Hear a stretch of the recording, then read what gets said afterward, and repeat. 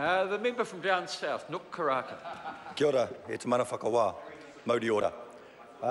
Tēnei te mihi e huri no te whare nei, e mihi atu kia koutou katoa. Te mana whakawā, one of the most powerful concepts for Māori is tūraka waiwai. This is often translated as a place to stand. So it highlights the fact that the centre of our identity as Māori is our connection to the land. So when the Europeans came to New Zealand, they viewed land as a commodity to be owned by people, and Māori viewed land as papatuanuku, the mother who gives birth to all. So land provided an important economic base for Māori. It allowed them to provide all resources they needed to feed and shelter their whānau. But sir, land means much more than that to us. It is much deeper culturally and particularly within these connotations. So land represents our identity, our history and our future. Traditionally, sir, Māori did not own plots of land. Rather, ownership rights of various kinds extended from the relationships between hapu and the resources of the land. Sir, the years since the signing of the Treaty of Waitangi in 1840 have seen huge and drastic changes to Māori land. We're all familiar, sir, with the massive alienation of land that occurred, with less than 5% of all land remaining in Māori hands by 1987. In fact, sir, until 1993, Māori land law focused on providing a legal framework to transfer land out of Māori control. The Te Turu Whenua Māori Land Act, sir, in 1993 changed that and put the focus on retention of Māori land. So that act also highlighted the importance of utilisation. How Māori land, sir, is used to maximise Māori economic development. But actually, sir, the focus of the law is on retention and preventing any further alienation of land.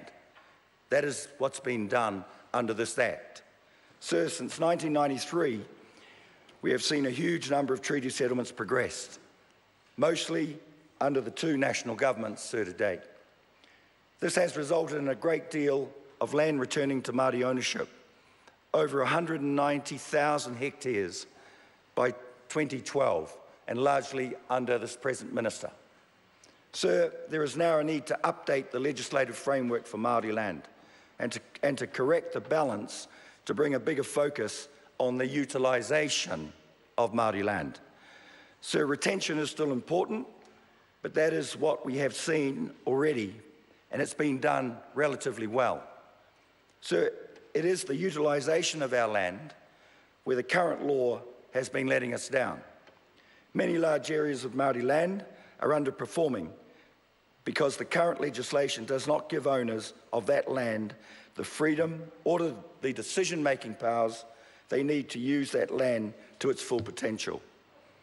Mr. Speaker, the Te Turu Whenua Māori Bill has undergone a very extensive progress before coming to this Parliament today. I want to acknowledge the work of the Honourable Christopher Finlinson, who in 2012 put in place a panel to review the Te Turu Whenua Māori Land Act 1993. I also acknowledge the members of this panel, consisting of Matanuku Mahuika, Dion Tuta, Toko Kapia and Patsy Reddy, our Governor-General in waiting.